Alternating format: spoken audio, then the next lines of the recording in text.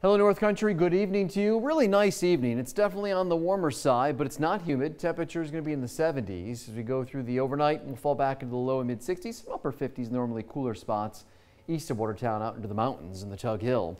Definitely a little more humidity comes into play as we go through the night as well. And then tomorrow, I think a couple of showers, maybe a thunderstorm or two as we go through the morning hours. So heads up. We'll watch those closely.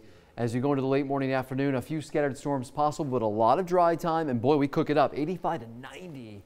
And it's breezy and swampy as we go through here Wednesday. That's right, getting real humid.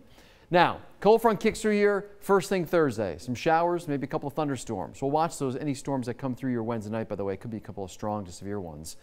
Turns cooler, windy, and less humid during the day on Thursday. Looks good Friday. Could be a couple of showers and cool for the weekend.